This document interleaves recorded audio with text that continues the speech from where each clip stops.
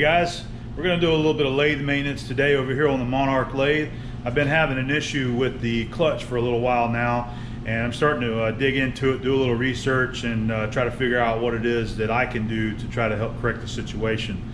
It's been a little while since I've shown you up close and personal the Monarch. I did show you inside the headstock a long time ago, several years back, so I thought you guys might enjoy seeing this. So this is looking down inside of the headstock of a 16-inch Monarch lathe. This is a 16 CY. The CY having the lead screw reverse lever right here. That's just one of their features that they had on this model. All right, so the problem that I'm having is in the clutch here. So this is going to be your clutch system, and what happens is whenever I engage the clutch to operate the lathe, whenever I go to release the clutch, which is this lever right here, all right, the spider pops out just like it's supposed to, but the clutch still stays engaged for a short period of time. And it seems like the lower RPMs, it wants to stick harder than the higher RPMs. Usually when I'm running up in this range here, it releases within a couple of seconds. It usually releases. Now I can also pull up on the clutch lever. That's how this lathe is designed to brake, is if you grab this and pull up on it, it actually breaks the spindle. And so in doing that, if I pull up on it, it usually pops the clutch loose, and it lets go at that time. So there's clutch linkage. There's a rod that goes across to the back, so you've got a series of different arms coming up to this unit right here. And I'm going to go ahead, and this is going to be me pushing down on it right here. Okay, so that's pushing down. You see what's going on there, and you got this fork right here that's pulling this shaft back. All right, here on the back end, when I do that, you can see what's going on here. All right, when I engage the clutch fully, this will go all the way in, and then it locks close. So you've got a clutch pack inside there, or I forget the technical term. There's a plate in there. There's an anti-friction plate that's inside there, and I think that might be what's giving us the problem. And I'll show you what I mean by the book. I've got my manual out. Also back on this side, I wanted to point this out. So you've got this cover right here that says grease clutch pulley once a year. That bolts in right there. First thing I started with was actually removing this, and there is a grease zerk up in there, and I pumped it a little bit with some grease to see if maybe that was an issue. The grease was dry and it wasn't sliding like it should, but that has not corrected the issue. So I think what we're going to have to do is go ahead and go into the clutch, take this out, and see. It says you got to clean the clutch if it's sticking. Now I'll show you where it says that in the book. This is going in a little further of all of the clutch mechanism, the rod that goes across, and you see you got this arm, you got this rod. It comes across here to this arm and goes up to this arm and into the headstock right there. Quite an elaborate setup, but these machines were very well engineered and designed to run a lifetime. We'll go ahead and give it a run actually. And I've got to put this board right here because you've got these gears here that really want to sling oil, so I have to put this board down there just to keep the oil from slinging out. But we'll run it in the lowest gear.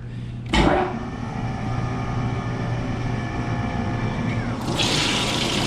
see that these lathes run in an oil bath. I've always been taught that that's one of the features of this type of lathe here, and why they work so good, because of the helical cut gears running in an oil bath. They're just very well engineered lathes. Whenever you got a lathe that's got just straight cut gears on it, you're going to have more noise. Like that Birmingham lathe that I used to run at Motion, it had straight tooth gears, and it was a lot more noisy than the Monarch. You can see if I move the clutch lever here, so you can see what it's doing there. It's sliding in and out. That's the one I'm talking about, slings oil.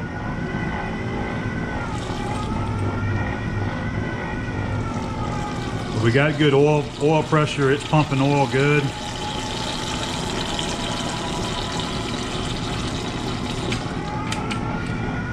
If you're wondering how how it actually changes gears, so you use these levers here.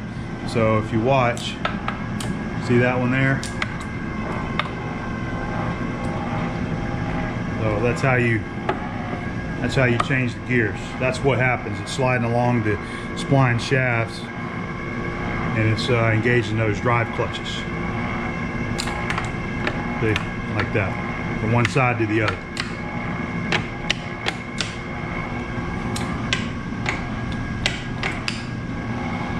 And that's how they operate. All right, so let me take you down here to my book.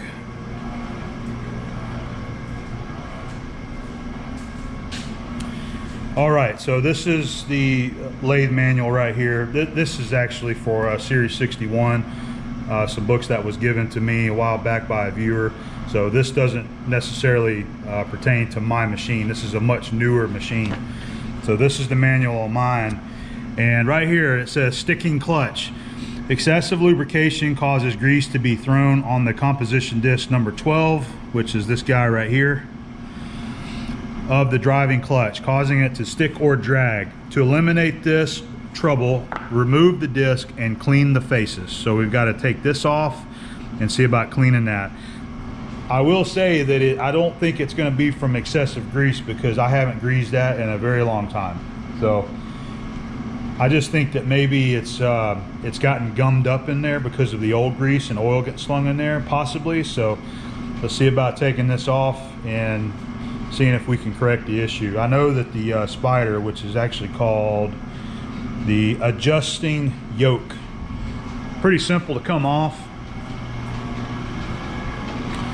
You loosen this nut here. There's also a pin in there, that's this pin right there is what you use to adjust the clutch. But we should be able to take it off by taking this nut off, sliding it off. So let's just see what happens. We'll go ahead and kill the power to the machine and then start getting this apart.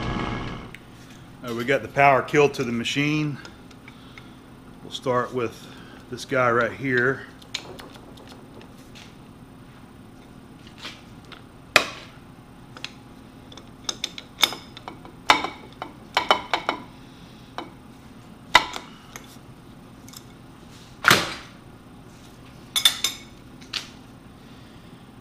I'm going to go ahead and I'm going to take a measurement on what this nut is from the end of the shaft, just so I've got a good reference as to where we're going to go back, because the clutch seems to be adjusted okay.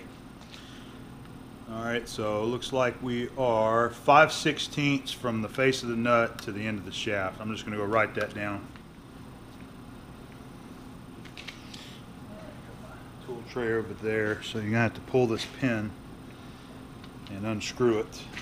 This is how you actually adjust the clutch on these. Typically what you would do is just loosen this and then take this pin, and well, the book says you should only have to move it one notch forward or reverse if you're trying to adjust it, but that's how you adjust it anyway. So we're actually taking it off.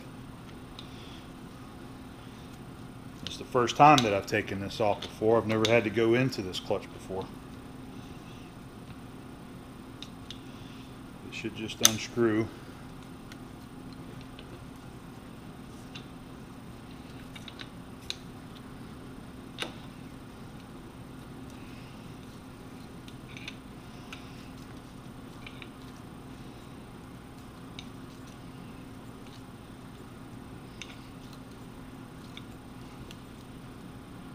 Okay, there we go. Once you get it out far enough, it's out away from those holes.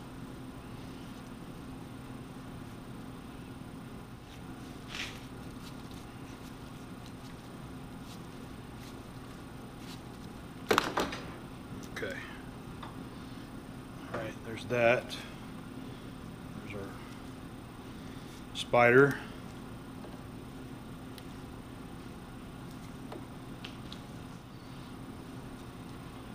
Just wondering, does this walk out? Looks like it, yeah.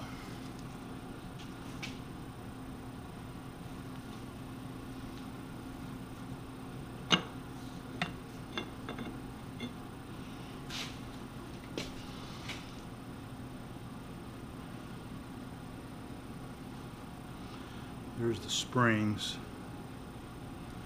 It looks like one of them are missing. Looks like there's another one missing. Oh, we got 3 of them missing. Okay. So this is what they're talking about. Maybe need to be cleaned.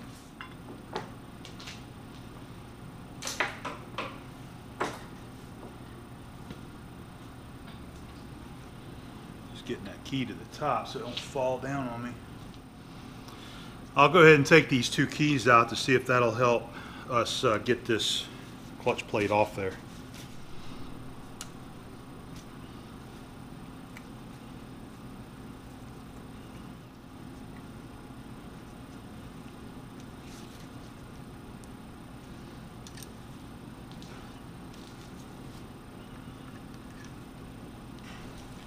Is that you? Okay. There's Abby walking in here. Hey, this key here is pretty well, it's tight. It's not just coming out of there. So I'm gonna have to just leave that one for now. Get it pretty well even here. I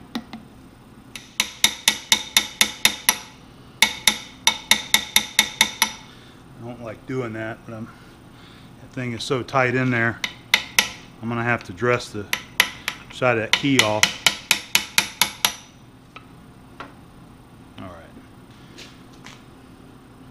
I'll do some honing on that to get rid of those burrs. Looks like I'm not the only one to have to do that. Doesn't seem dirty on this side. I don't know, maybe it's the back side, but I think it's just this. It is not wanting to come off there. I can't get this plate out of there. I think that this center section is actually holding it, keeping it from coming off. I mean, we can get it to move. You can see that. It slides easily. I thought maybe there was a burr out here, but there's no burr. I've cleaned this. It's just like it's shouldering back behind this shoulder here. So what I'm thinking is part of the problem though is the springs. We've got 3 springs missing, and this spring here doesn't even look like it's in good shape. It's bent up. Doesn't look like the one that should be in there. I'm thinking what I need is to replace all the springs. It looks like maybe 2 or 3 might all be, like this one right here seems to be the best one out of all of them. That might be the problem. So I mean, I think this needs to be cleaned here, but I don't see a bunch of excessive grease slung up on it causing it to stick or anything. I'm thinking it's going to be the springs. So I'm going to stop worrying about trying to get this thing off of here, and I'm going to pull these springs out. I'm going to see about getting some more springs. I will clean this good with some heavy duty degreaser and put it back together with some new springs, and maybe that's all it needs. May have figured out how to get this off. This center hub had 2 set screws in it, including 2 set screws on top of set screws to lock them in there.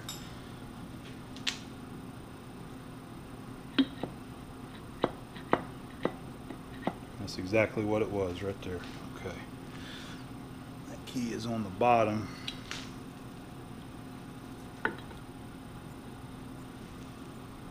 So it wasn't dirty like I was thinking it might have been. All right, here's that key. I just need to rotate it around the other side, but that's how to get it off. Doesn't look bad. We'll just do a clean on it. I think our main problem is the springs. I think that's all that's going on with it there. All right. Here's that guy right there. So it hasn't been over greased. That's where it goes in though, is that there.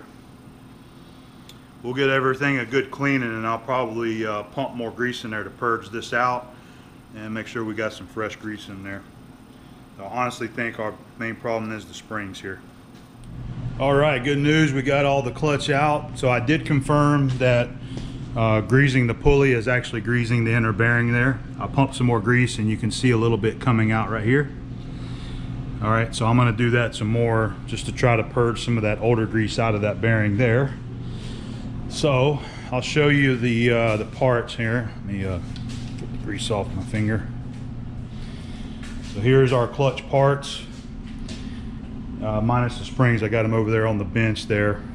Just gonna clean everything up. We'll go to the parts washer, wash everything, dry it.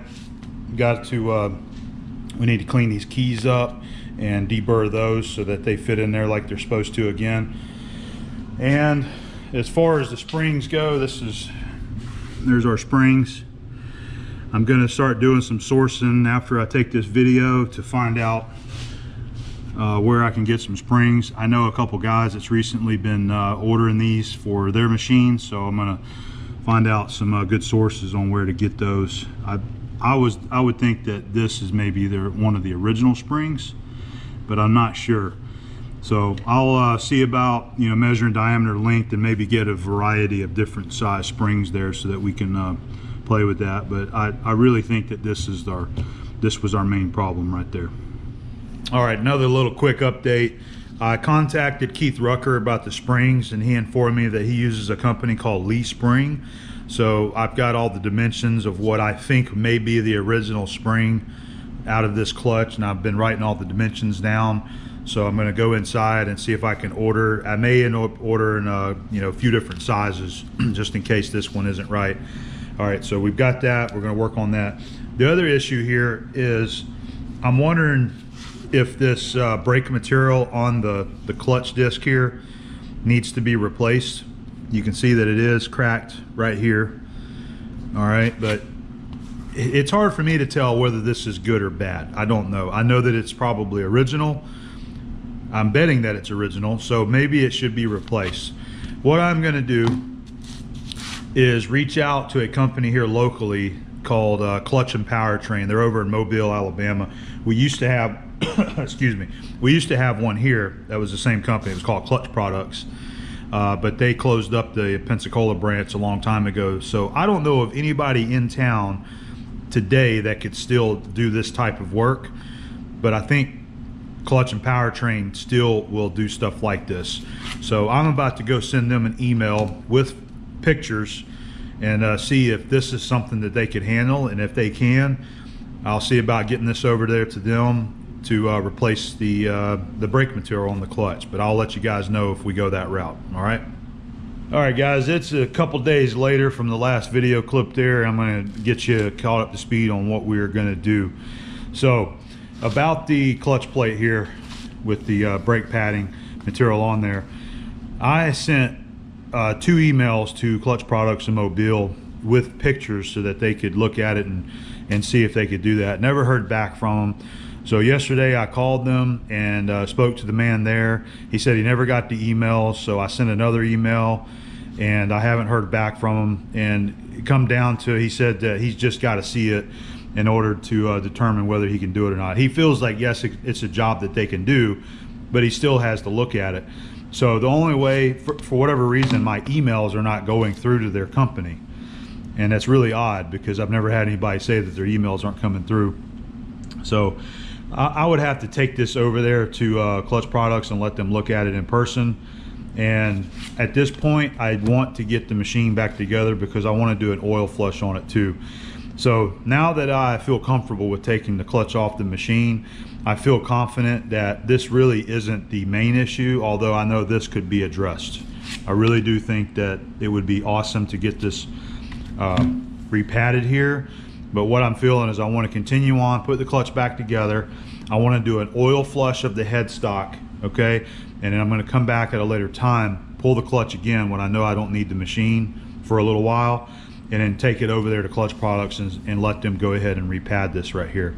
I feel more comfortable with letting a professional that does this kind of stuff do it, rather than me try to do it myself. So I am expecting the springs to be in today. I ordered the springs from Lee Spring online and had 2-day delivery. They should be here today, hopefully. That's kind of what I'm basing this, putting this back together based on the springs coming in today. So hopefully those will be in and we'll be able to put our springs in, put all this back together. And what I'm going to do right now is go ahead and start draining the headstock I've got this tarp over it just to keep dust and sediment from falling down into the headstock. But what I want to do is go ahead and do an oil change on this headstock. All right, and I may film that as like a separate video, only so that we have a Monarch clutch video and then a separate searchable video for how to drain the oil in the Monarch headstock. That's the main purpose of maybe making two videos. It separates the two subjects and makes it more searchable for people that are looking for that kind of content on YouTube. So I'm going to go ahead and start draining this since it's been sitting here for 2 days. Go ahead and get the oil drain, and I'm going to wash the inside of the gearbox out, and I'm going to flush it with some kerosene as well. We'll drain it, wash it down, run it with the kerosene to kind of flush it, drain it out again, and then refill it with some oil. It's another reason why I want to get the clutch back on here.